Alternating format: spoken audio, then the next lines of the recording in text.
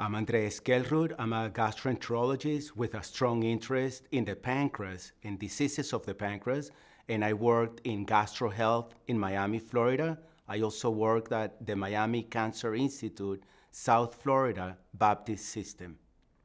I'm Dr. Steve Friedman. I'm professor of medicine at Harvard Medical School, also director of the Pancreas Center at Beth Israel Deaconess Medical Center in Boston, Massachusetts.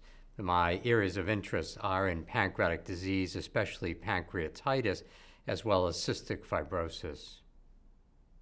Andreas, can you give us a little bit of background about what is FCS and how does this relate to other causes of high triglyceride-related pancreatitis? So that's a very good question. Familial Chylomicronemia Syndrome, it's a rare disorder that triggers, among others, acute pancreatitis. And this condition is characterized by very high elevations of triglycerides. One of the main issues, one of the main hallmarks of this condition is that these patients get treated, they do take their medication, and despite doing so, the triglyceride levels continue to be very, very high. And I guess we starting to learn more about what leads to these very high triglycerides that in familial chylomicronemia syndrome. Can you just tell us a little bit more? Do we know the enzyme, or do we know what genes? Because that would help in diagnosing this in our patients. Yes, this is a disease that basically happens in patients that they inherited a mutation from mom and dad, that basically these patients do not produce enough of an enzyme called LPL. And this enzyme is the one that is in charge of clearing the chylomicrons that are full of triglycerides, so they can be used in different tissues in the body. You don't have this LPL enzyme, patients are going to develop very, very high elevation of the triglyceride levels. LPL deficiency accounts for approximately 90–95% of these patients, but there's at least another 5 or 6 mutations that are commercially available. We know now that there's almost 100 mutations that may also lead to this rare condition.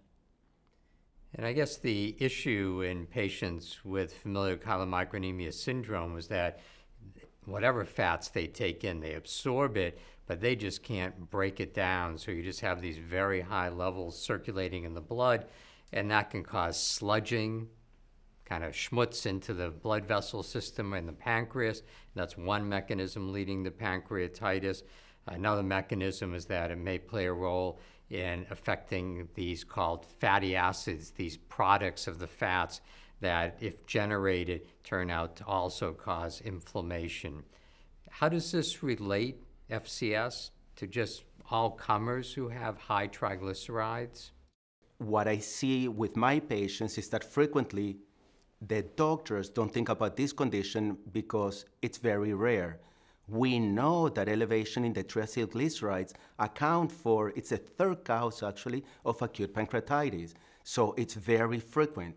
But within this group, a small subset will have this condition called Familial Chylomicronemia Syndrome. I think that one of the things that we need to do when we're thinking and approaching these patients is to make sure that they don't have, for example, diabetes that frequently goes along with very elevated triglycerides. Patients that consume too much alcohol also may have a very much elevation in the triglyceride levels. And it's very important always to ask what type of medications they're taking, because there's many medications that are known to increase the levels of triglycerides. So when we're approaching these patients, we have to think about all of the etiologies, all of the reasons why these patients may develop a high triglyceride levels. When you ruled out the most common things, that's when you start to think about this condition. And I think it's the experience of most of us, and it's one of the criteria to make the diagnosis, is that these patients try to stick to a very restricted, low-fat diet. They're taking the medications, and despite so, the triglyceride levels continue to be very, very high. And they continue to be very symptomatic, and among others, they continue to develop pancreatitis. So it's called familial Chylomicronemia Syndrome. So familial would suggest that it's in families. So would mom or dad have this, or would it be my siblings, my brother or sister, or how does that kind of tell us who would get this disease in a family? I think that that's one of the reasons why it's so important to have a geneticist or a genetic counselor with you in clinic, particularly when you're seeing this type of patients with genetic conditions, for somebody to take the time and explain the patients why. Most of the times, the parents don't have the disease, they are carriers.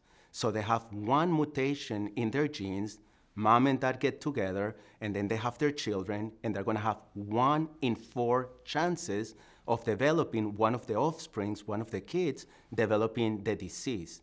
So it's called familial, but despite being a familial disease, that rarely you see it in multiple family members as other familial conditions, that it's very important to understand that point. So if I'm someone who presented to the hospital with acute pancreatitis and my triglycerides were well over 1,000, we know 1,000 is that trigger point where your risk of pancreatitis goes up when your triglycerides are that high or above. So how would I sort out if I have familial chylomicronemia syndrome? Because you mentioned there's this LPL, this lipoprotein lipase deficiency. There's a lot of different mutations. So how is that diagnosis made, and how can I work with my physician and my team to get that diagnosis or not? First things being first, we have to rule out common conditions that lead to elevation of triacylglycerides. So we need to start by making sure the patient is not a diabetic. We need to make sure the patient is not taking any new medications. And once you have ruled out other conditions, there are systemic diseases also that lead to elevation in the triacylglycerides. Once all of that is ruled out, that's when we start to think about this condition that it's not as common. How do we make the final diagnosis? It's by checking genetic testing, sending either saliva to get the genetic testing performed or blood. So is this a diagnosis that mostly is based on clinical decision making, and we really don't have definitive tools like commercially available genetic testing or measuring that enzyme? That is not commercially available. So when we have genetic testing and it shows that there's a mutation, that's very helpful, and of course it's welcome. I think most of the patients also appreciate knowing exactly what's going on in their bodies that it's leading to the disease. I think that the reality is different. Not always genetic testing is available. It's also relatively expensive. It's not always covered by insurance. But most importantly, I think that if you have the clinical suspicion, because you have ruled out other conditions, when you have a patient that is complying with therapy and it's not responding to treatment, when you have a patient that is in a low-fat diet and despite so the levels of triacylglycerides continue to be very high, to me that's going to be familial chylomicronemia syndrome, even if the genetic testing is negative.